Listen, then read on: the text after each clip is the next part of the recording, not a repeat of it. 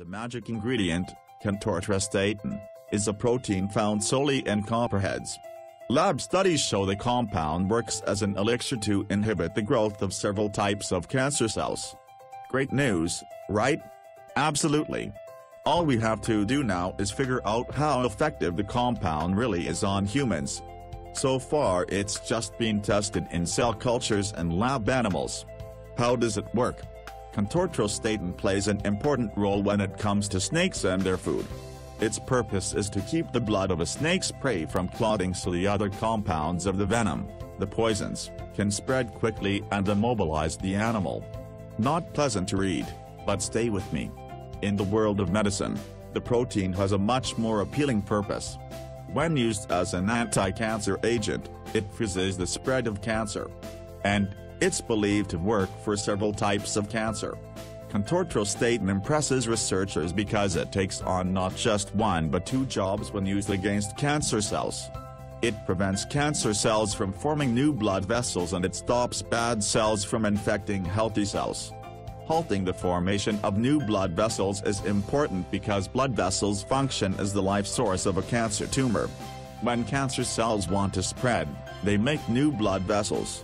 Stopping this process, called angiogenesis, is the key aim of certain conventional and alternative cancer treatments. If left unchecked, cancer's newly formed blood vessels pump nutrient-rich blood into the tumors, helping them grow and flourish. Angiogenesis results from the interaction of certain proteins, called integrins, found on the surface of cells. Cantortrostatin intervenes by targeting these integrins. The snake venom protein is basically a disintegrin. Think of the word disintegrate and you'll get the picture. The disintegrin stops integrins in their tracks. This particular snake venom chemical doesn't attack the cell or blood vessel. Instead, it binds to the integrin and confuses an abnormal cell's communications.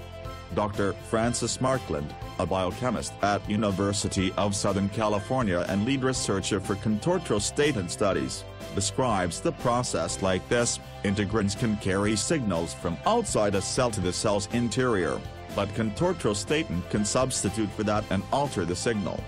It's sort of like cantortrostatin turns all cell communication into static. Mature blood vessels, ones that feed healthy cells, do not have the same type of integrin, so good cells are left unharmed when cantortrostatin comes on the scene. This communication interference also allows cantortrostatin to stop the spread of cancer to healthy cells.